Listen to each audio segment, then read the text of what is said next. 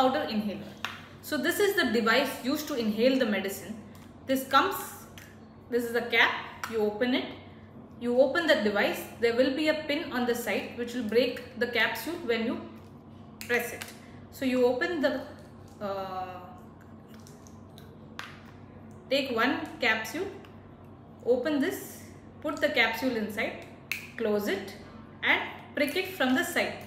Press it 2 to 3 times and then keep it into your mouth, hold it with your teeth and take a deep breath.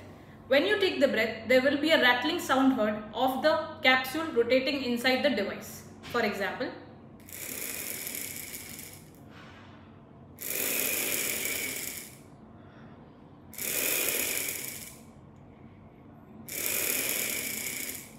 so you have to do this at least 5 to 6 times after inserting each capsule. After doing this process, you wash your mouth thoroughly with normal tap water. Another way is to take a deep breath and hold the breath till 6 seconds, like